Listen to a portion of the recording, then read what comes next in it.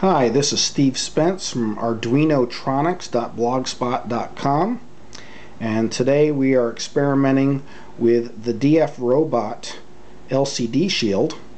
It has onboard buttons, and we're just going to give a quick demonstration of how this works. It can be used for many different applications. Our next application that we're going to use this shield, it will be for a digital thermostat, which will control the heating and the air conditioning system of our house. Just to go ahead and show this, we actually got this module through hacktronics.com. They were very kind enough to send this to us for a review.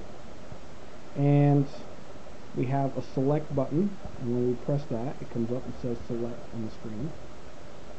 We have the left button, the up button, the down button, the right button, and you'll see that counter there. It's up at 94, 95, 96. We hit reset, and it resets the counter back to 0.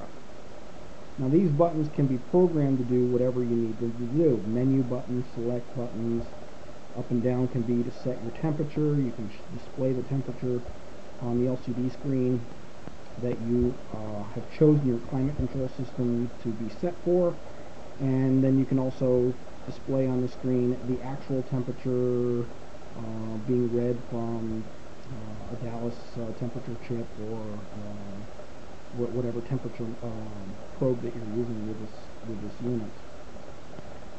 So this is a good basis for building all kinds of projects, and it's just a pop-on shield. You just plug it on top of your Arduino, either your Uno or your Mega, and load the sample sketch that we are providing at Arduinotronics.blogspot.com, and you're up and running right away. It doesn't do anything real functional except what we've shown you right now with the existing sketch, but the sketch is very easily modified to do useful things, like turning relays or SSRs on and off based on whatever inputs you've connected to your Arduino. So we hope that we've just given you a taste of what's possible, what's available, and it's a quick and easy way to get LCD display up and running without doing a whole lot of wiring and having wires running all over the place. We really like this card and we recommend it.